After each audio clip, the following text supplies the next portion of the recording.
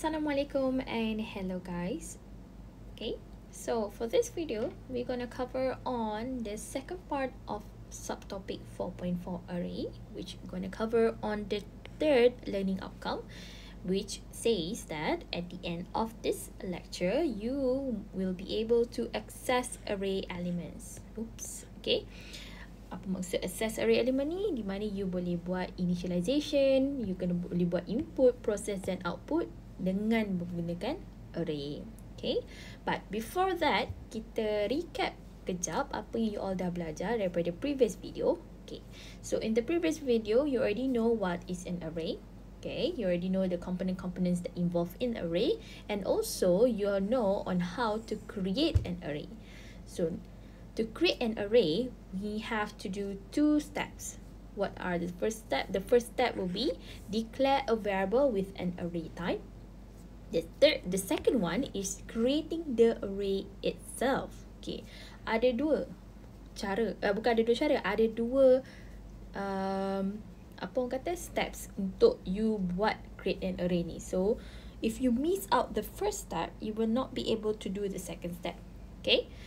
So in this example, kita tengok ada satu array, kita namakan dia ARR. And then dia pakai data type integer.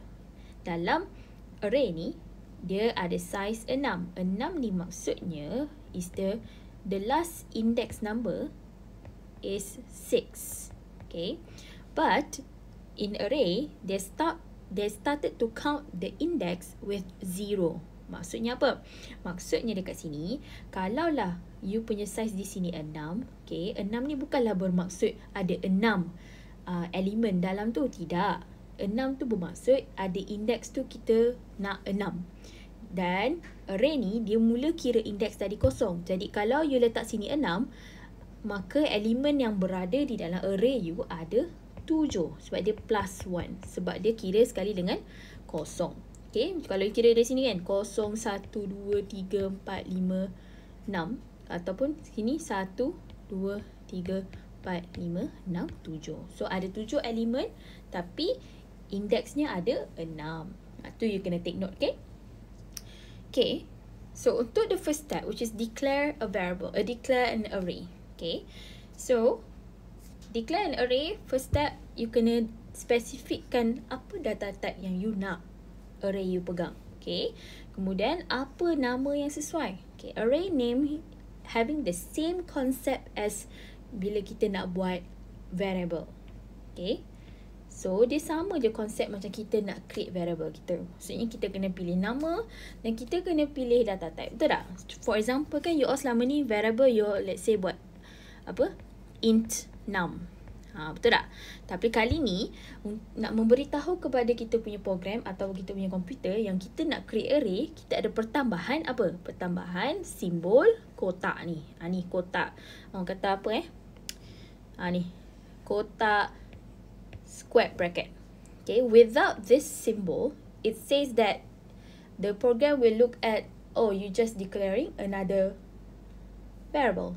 But if you put a square bracket, then the computer or the program will understand, okay, you're creating a variable for array. So, sebenarnya, dia konsep dia sama macam variable, cuma ini array. Okay, nak declare array, kena ada 3 benda ni lah, which is the data type, the square bracket, and then the array name. Okay, array name, kan saya kata tadi, sama macam variable, maksudnya dia mula dengan huruf kecil, dan the second letter must be capital, maksudnya use a camel. Okay, so the second word of the first letter must be capital.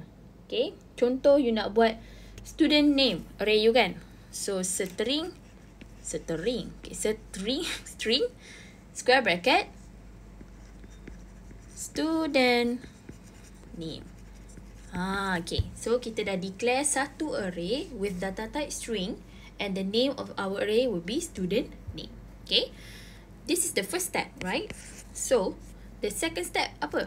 Lepas kita dah declare, kita akan create the array itself. So, maksudnya dekat sini, kita panggil balik array name yang kita letak tadi.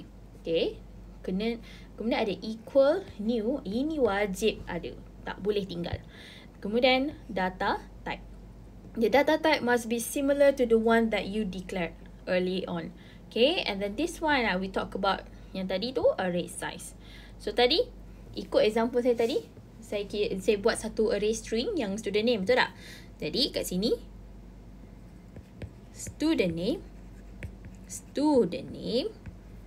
okay equal new, apa tadi saya punya data type? String. Kemudian size, let's say lah saya nak buat saya nak ada 24 nama. Kalau saya nak ada 24 nama 24 names, automatic I'm gonna have 24 elements. Okay, but we cannot put our array size 24 because remember just now, okay, array dia kira size dia ni berdasarkan index kan. Index ni dia ada tambah 1 compared to element. So berapa array size yang sesuai untuk menyimpan 24 elements? The answer is 23. So the array size will be 23. Kenapa? Sebab ingat the index dia kira daripada 0 sampailah sampai apa kita punya size tu 23. Walaupun kita tulis 23, sebenarnya kita ada 24 elemen. Jadi apa yang conclusion yang boleh buat kat sini? Conclusion yang boleh buat kat sini adalah okay,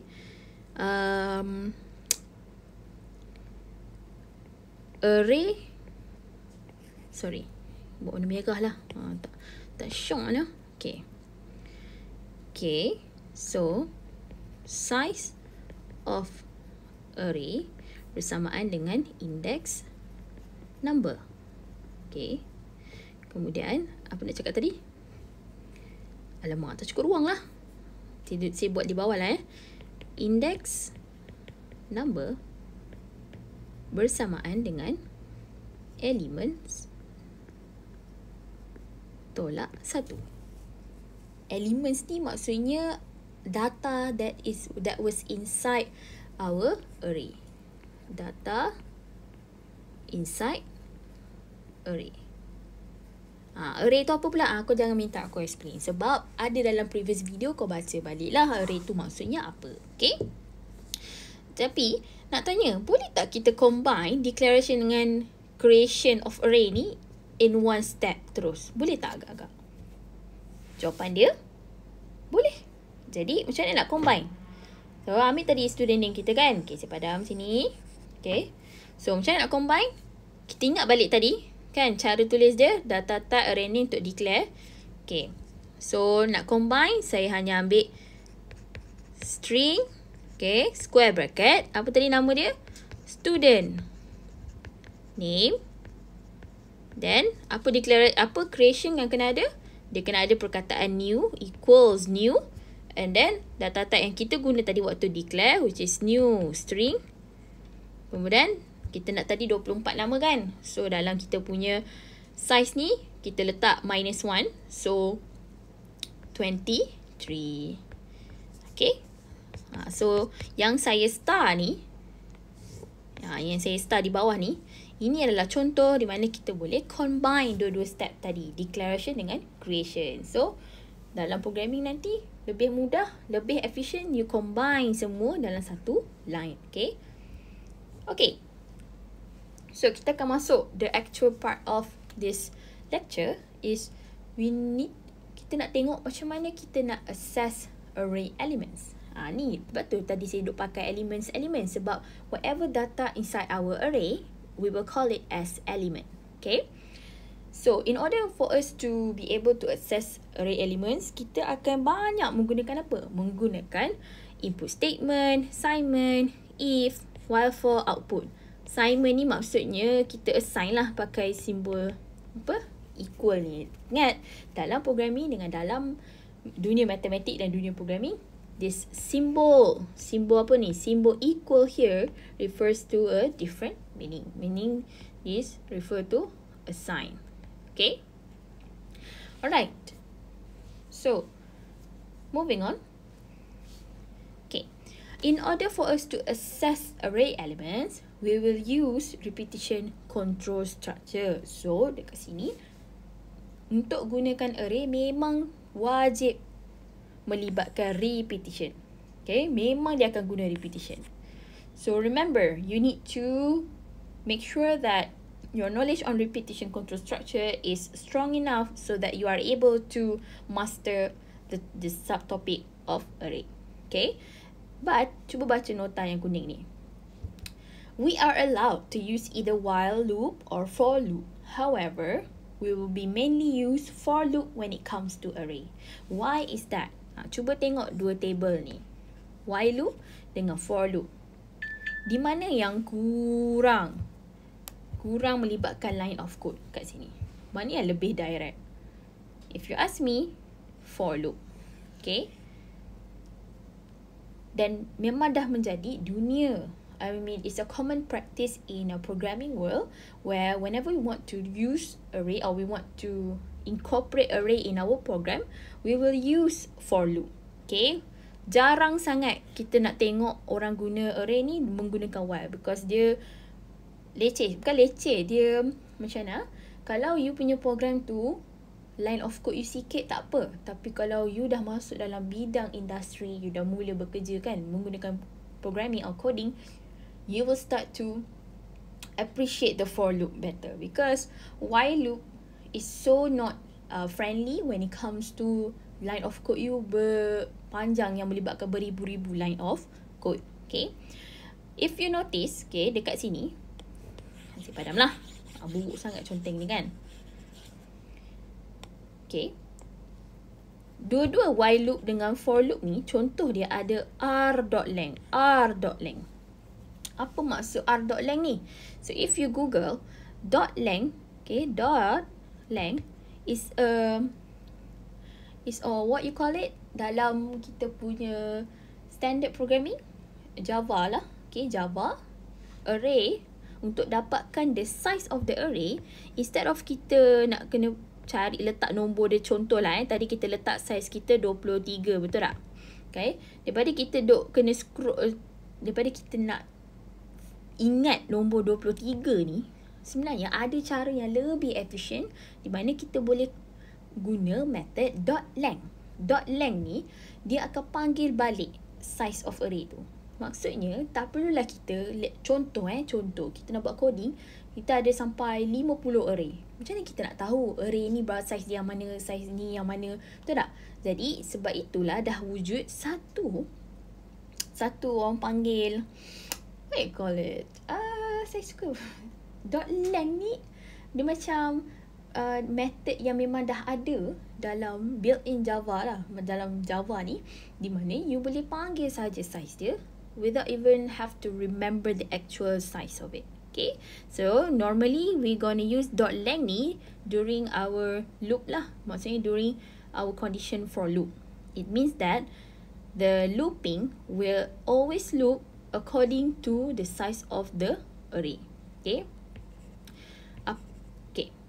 Bila melibatkan array, okay, kenapa kita kena pakai loop? Okay, cuba bayangkan kita ada 24 nama ni dalam satu array. Say lah nama A, B, C sampailah Z2 or whatever lah. Okay, there are 24 names that we want to use and we want to call back the names inside our array. So how we want to make sure that our program could call back each and every name inside our array? Macam mana? Maksudnya kita ada 24 nama, betul tak? 24 names. Okay, 24 names. Okay. And then kita nak buat contoh lah, kita nak display, kita nak print out all the 24 names. Jadi dengan adanya looping, kita akan boleh go through each and every element inside our array. However, berapa banyak kali dia nak pusing? Berapa banyak kali dia program kita ni kena buat looping supaya dia boleh cover semua elemen dalam array kita. Okay. So itulah jawapan dia. Kenapa kita pakai r.length. Maksudnya kalau kita ada 24 names, jadi syarat untuk kita berhentikan loop kita pun akan ada 24 lah. Instead of kita buat less than 24, okay, we just use less than, okay, instead of we use less than 24, kita hanya buat apa nama array kita tadi, student Okay. Contohlah kita pakai nama kita punya tadi. Sekejap, saya padam balik. So, macam mana nak panggil the size of our student name punya array tadi? So, panggil balik nama dia. Apa tadi? Student name dot length. So, dia akan kira lah 24. Jadi, cara dot length ni lebih mudah compared to you nak kena ingat size dia. Remember tidak efisien kalau kita letak nombor di sini. Padahal dah ada Java built-in method kat sini, kita boleh pakai dot length. Okay? And then, if you notice, there's one more thing here. I++. Apa maksud I++? So, I++ and I plus 1 is actually the same thing. Maksudnya, kita tambah 1. Cuba explore lagi, pergi Google I++ ni. Cuba kalau saya nak buat I equals to I plus 5. Okay? Apa short form dia dalam Java? Pergi Google. Okay? Okay. So, next one is how to initialize an array with initial values. Okay. So, tadi kita dah bincang macam mana kita nak create array. Betul tak? Okay. Kita dah create array, size dia 24. Tapi kali ni macam mana kita nak create array pada masa yang sama kita nak letak initialize. Maksudnya kita nak letak value permulaan di dalam array tu. Ataupun kita nak letak value siap-siap terus dalam array kita. Boleh? Okay. So, kita panggil balik cara yang tadi kita declare ni kan. Ni kita ada data type, kemudian ada square bracket, kemudian ada name. Betul tak? Bezanya dekat sini. Yang saya contoh biru ni. Okay. Bezanya dekat sini je. Maksudnya, kita dah letak siap-siap apa elemen dalam kita punya array. Okay? Nanti, bila kita buat exercise, do a lot of coding, you will be able to catch, to grab the basic with the array ni, concept array ni. Dia memang akan pening kalau you hanya tengok teori saja. Okay, the better way for you to understand the concept of array is to actually run the code and see it yourself, to read more and then coding more. Itu je cara dan tips yang saya memang sentiasa bagi kat anak-anak semua. Cara kita nak mahir coding adalah dengan practice. Okay, so if you cannot see what I have been explaining daripada tadi sampai lah sekarang, cuba cari random code ataupun cuba buat exercise code untuk array ni. Nanti you akan nampak. Okay?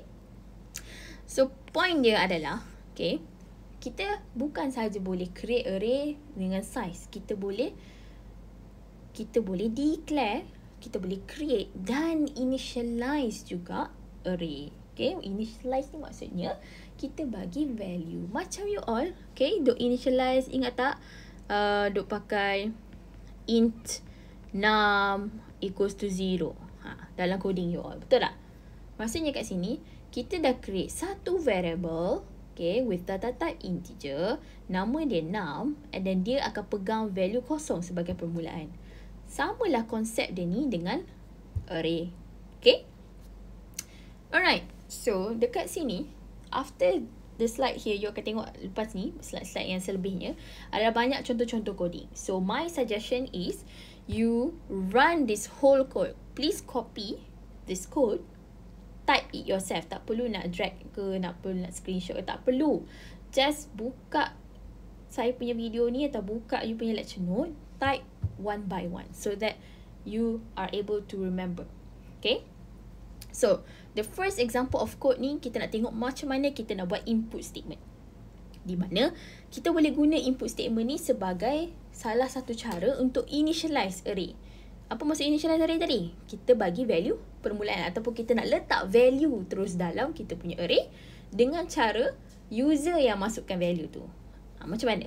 Okay, cuba tengok one by one Okay, yang kod di atas ni standard lah. Ini memang import statement yang memang perlu kalau kita nak pakai input. Okay. And then the second one is the class. It's the name of the class. Obviously, this is the basic one. Main method, scanner sc, is where we create object names sc for class scanner. And then, ni yang saya star ni.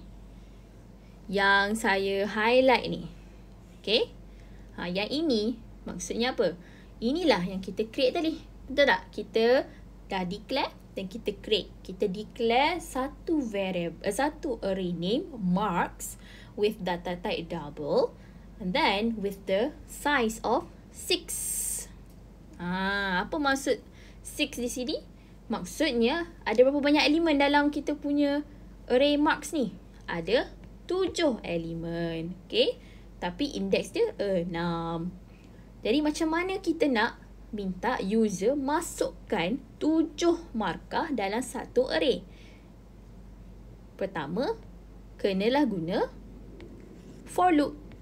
Ni kegunaan for loop ni. Okay, kita initialize one loop control variable and dekat sini kita pakai I. Okay, kita bagi permulaan value dia kosong. Kemudian I less than marks.length. Marks ni adalah kita punya nama array tadi. Okay, yang kita pakai .length ni maksudnya apa? Dia akan berhenti dekat 6. Maksudnya I less than 6. Kenapa 6? Because 6 ni adalah size yang kita set tadi, 6. Okay, then I plus plus. I plus plus ni maksudnya dia akan kira lah I equals to I plus 1. Diikut 1 by 1. So, dekat sini, okay, user akan masukkan, contohlah array kita ada 6 slot. 6 pula, 7. Okay. 1, 2, 3, 4, 5, 6, 7. So, dia akan masukkan lah. Setiap satu slot ni, setiap satu ni, elemen dia apa. Okay. Try run the code and you will see. Okay. So, this is how we actually want to incorporate the input statement using array.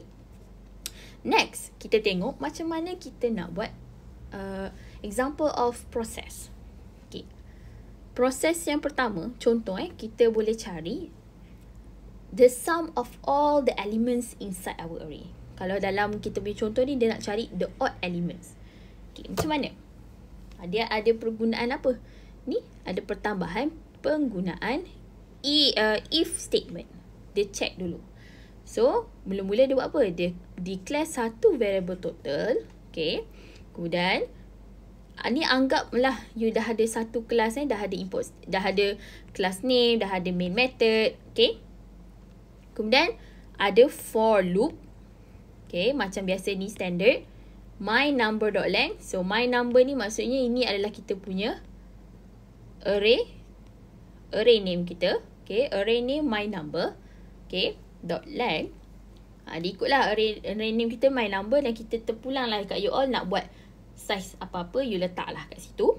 Okay, kemudian ini yang saya nak fokuskan, yang saya bintangkan ni. Saya highlight kuning lah. Senang sikit. Okay. If my number I modulus 2 not equals to 0, maka total equals to total plus my number I. Wow. Apa maksud my number I ni? Okay. Contohlah kita create satu array lah. Siap-siap, senang. Supaya you all tak confused. Okay. Integer. My number kan tadi kan nama dia. My number equals to new. New.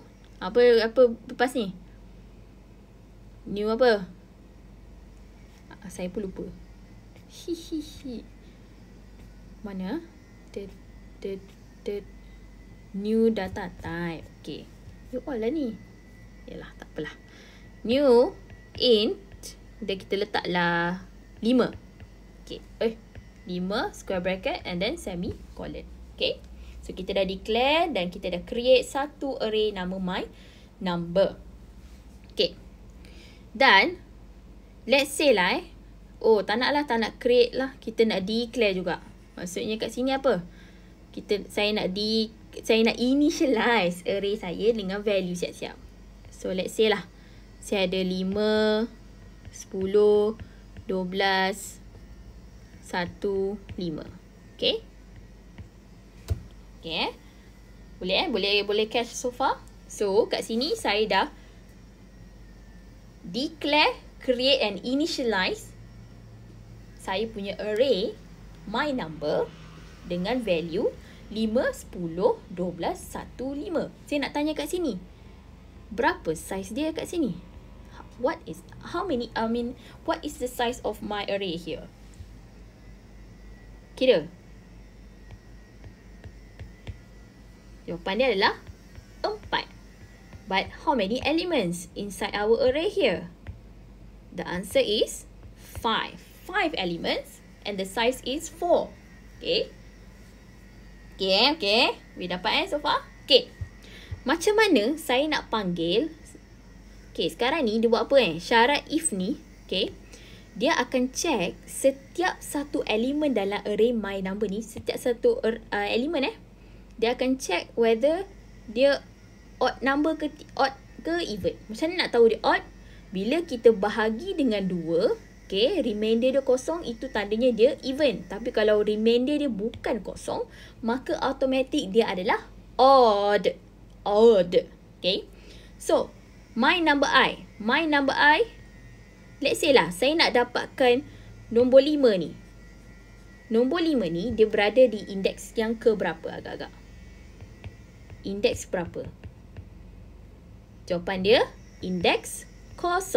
So, macam mana saya nak dapatkan 5 ni? So, saya buat macam ni. Allah, terpadam pulak. Okay. My number 0. Ini cara dia kalau kita nak dapatkan specific elemen dalam kita punya array. Okay. So, tadi saya nak dapatkan nombor 5 dalam, nak dapatkan elemen 5 ni dalam array saya, betul tak? Jadi, array saya nama my number. Okay. Dan kita kena tengok indeks number ke berapa elemen kita ni. Jadi, dia adalah elemen yang pertama. So, automatic index kita adalah 0. Maka, cara saya nak panggil elemen tu, saya kena letak array saya. Okay, number of array saya ni. Okay. Kemudian, saya letak index number kat sini. Confusing kan? Ya. Okay. Kalau you tak faham, okay, cuba Google, cuba cari resource kat luar sana daripada nak menunggu saya explain, nak menunggu kita punya kelas, sebab saya takut lambat kan.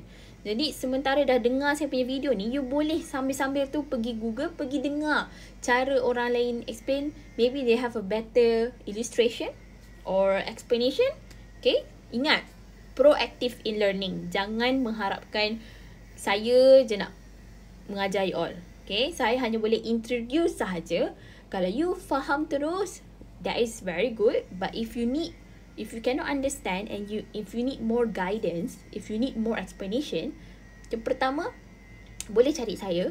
Yang kedua, pergi buat your own research first. Okay, then only come to me. Waktu tu kita punya perbincangan akan lebih bermakna lah compared to you tak buat apa-apa research, you datang kat saya just cakap, Madam, explain. Okay, please proactive in learning. Okay, jadi okay lah, dah banyak conteng dah ni saya padam lah.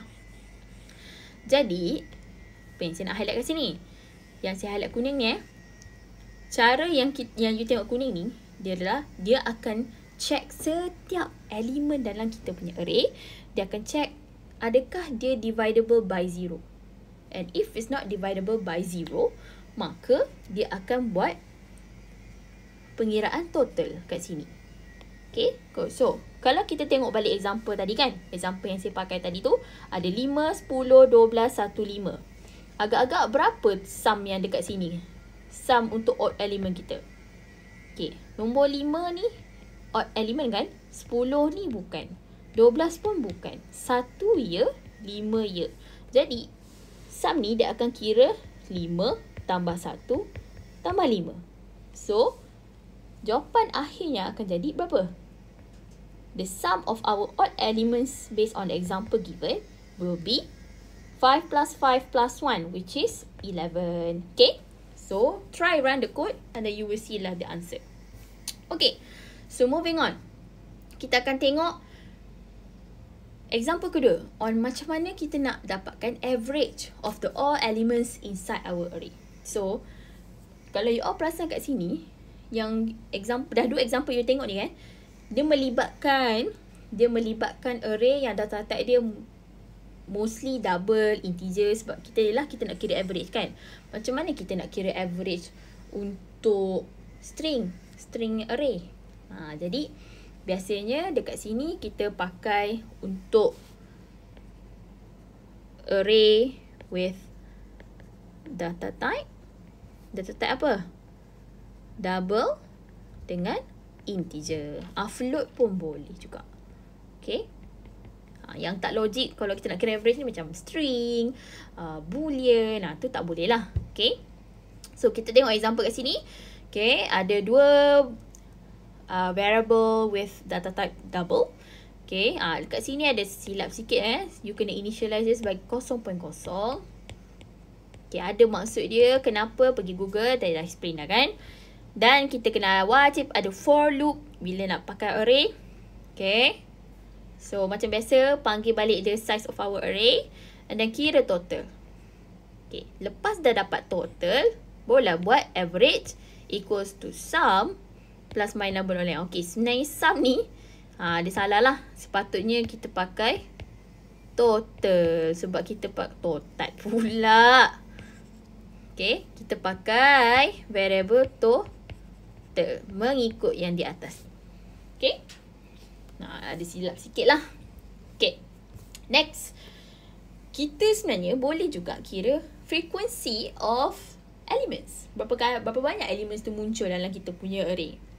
So, kalau dalam example ni, kita boleh tengok berapa banyak even dengan odd number dalam elemen kita. Okay, let's say saya declare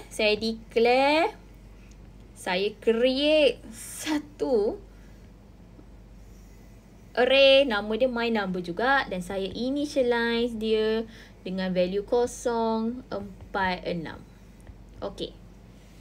Okay, boleh Okay, dekat sini dia nak kira berapa banyak even dan berapa banyak odd. So, kalau mengikut logik kita adalah the number of odd kat sini adalah 0, dan the number of the number of even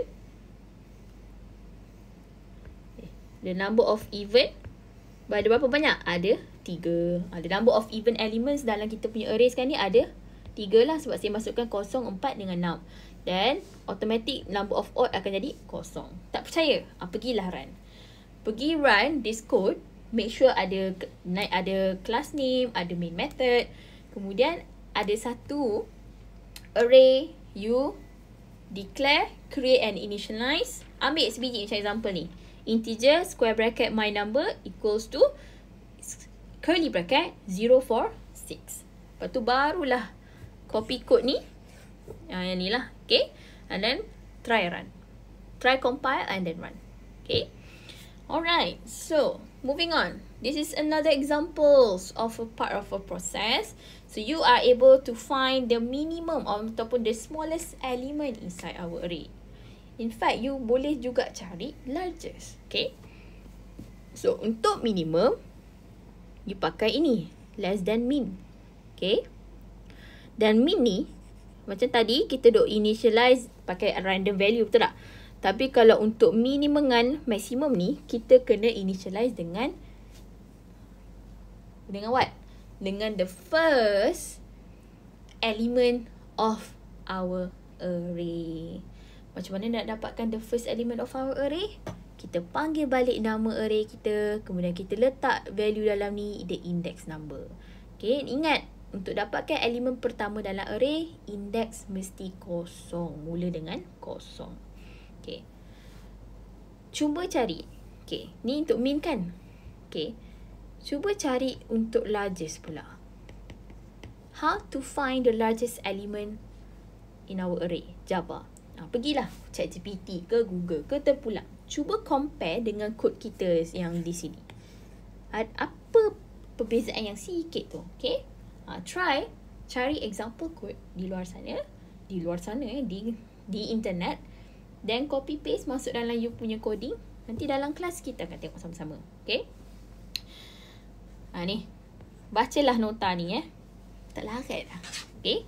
Alright. So, tadi kita duk tengok dia guna for loop. Mesti nak tengok macam mana kalau nak guna while loop jadi this is another example yang you boleh tengok. Pertama ada class, ada main method, kemudian ada apa ni? Declaration, creation and initialization of array name age with data type double with value 7, 21, 5 and 9. Berapa saiz dia? Saiz dia adalah 3. Berapa elemen dia? Elemen dia ada berapa banyak? Ada 4. Okay. Macam biasalah. Ni kita declare kita punya loop counter variable.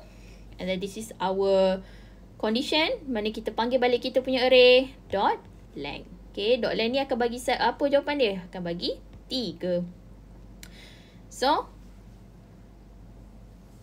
apa dia buat ni? Dia akan print out semua age yang dalam ni. Dalam kita punya array ni. 7, 21, 5 and 9. Jadi, kita punya output akan jadi macam mana?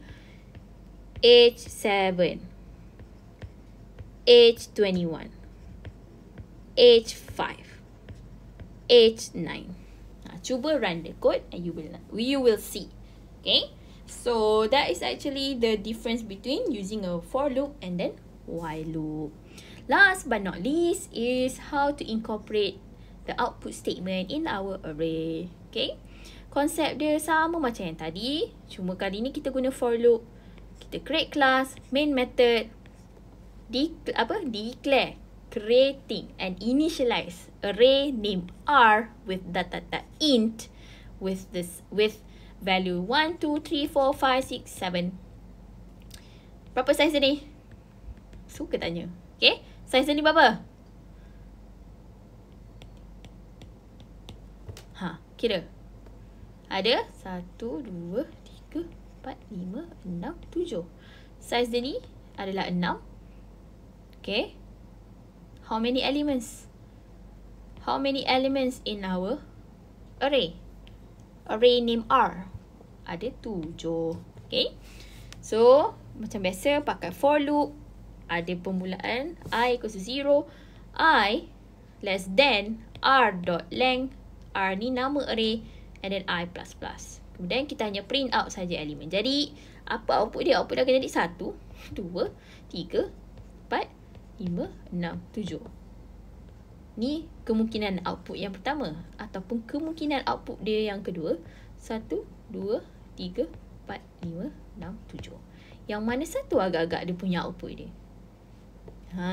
Okay. So cuba run. So, yes. That's all for the second part of topic 4.4 and that is all actually for lecture 4.4 and then next week kita akan tengok 4.5. So that is all from me. Thank you very much everyone. Bye-bye.